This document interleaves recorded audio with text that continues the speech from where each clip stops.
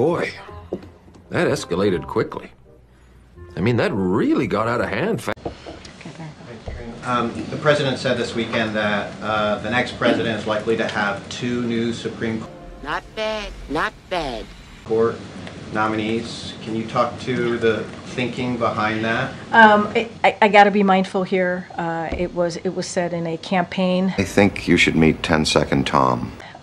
Campaign event, and he certainly was answering that in you know, as I'm out of here.